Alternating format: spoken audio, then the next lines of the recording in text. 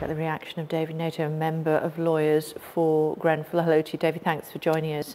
I'm guessing there's still huge frustration at the lack of progress being made.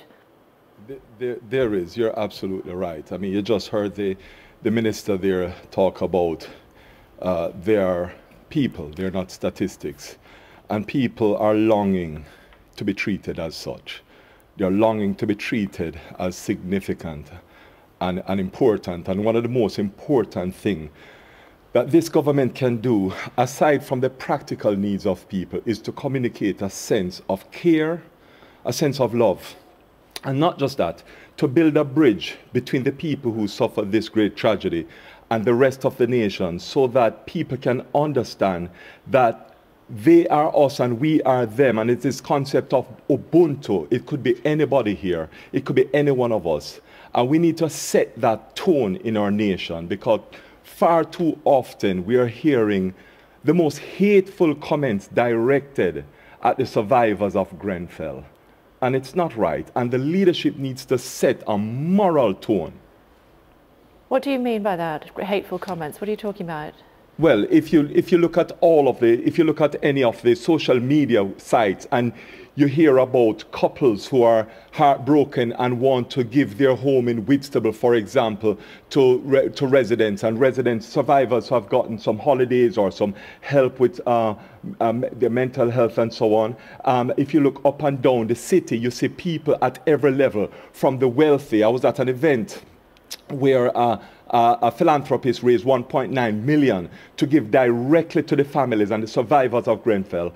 And you look at every level of society, people traveling across London to help out. But then there are others who say these are foreigners, these are people who are scroungers, and so on and so forth. And it is the leadership that is needed to set a tone in our nation that say we are one nation, we are one people. We may live in houses, or we may live we may live in a flat structure or a tall structure, but we're all one people, and we need to set this sense of unity amongst us.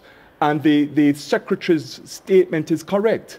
These are people, not statistics. Now, the government needs to start acting like they're dealing with people and not statistics. But 'twas ever thus, surely, David. There's always going to be different people with different approaches in society. I suppose the government would say in response that they are doing their level best at the speed that they can achieve to try to find properties and homes for those that were caught up. And also the police would say that they are trying to progress as quickly and efficiently as they can to try to find out whether people should be held criminally responsible for what happened.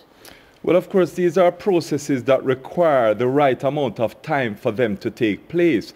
But in the meantime, I'm sure we have the resources in our country so that a woman who is pregnant don't have to go and have her child and then come back to a one-bedroom scenario with other children, and that the conditions created for people to live in is not as dire as wondering, is this really one of the richest nations, the richest borough in the richest nations of the world?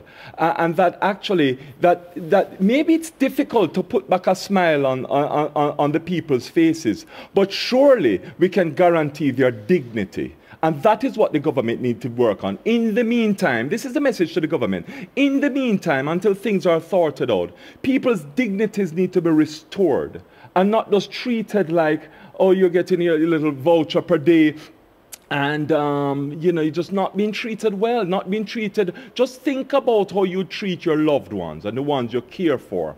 Because as we do to the least of these, that's what we need to remember, as we've done to the least of these. Do you think that, and this is a perfectly reasonable answer one way or the other, do you think that people from Grenfell should be treated more favourably than other people in London who might be having a baby and then having to go back to an apartment that's only got one bedroom and children in it?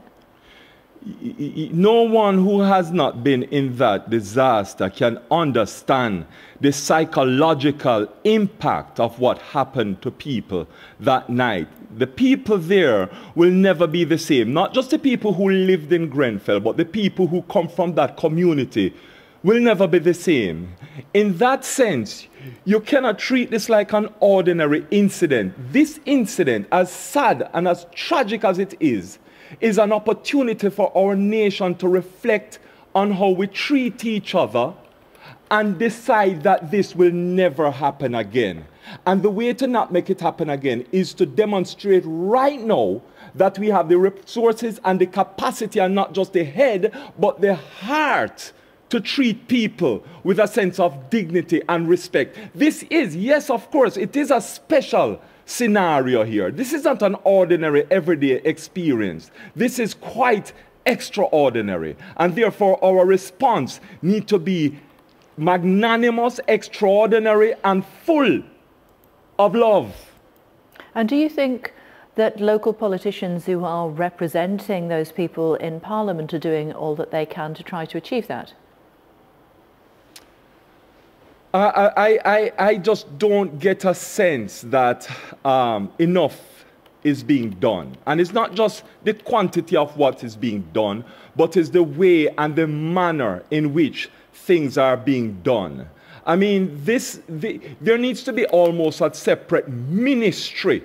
So you have Minister of Housing, you have Minister of Communities and so on. But there needs to be almost a ministry around Grenfell, because there's a Grenfell in every borough. And as we've seen recently, where MPs are accusing the Prime Minister of breaking her promise, because they're not even looking at buildings in other boroughs which require sprinklers, and they're saying, no, we're not going to give that, even though it would seem that promises were made 4 months ago that everything would be done to prevent such a national disaster again. So the question is, how are things being treated and how are things being done? It's not a question of the amount of what's being done, but it's the nature of how it is being done as well. The care that one would take to look after their own life and welfare needs to be employed and deployed to the rest of the community. So we can be assured that no matter who finds themselves in such a scenario, they will be taken care of. Because here we have a government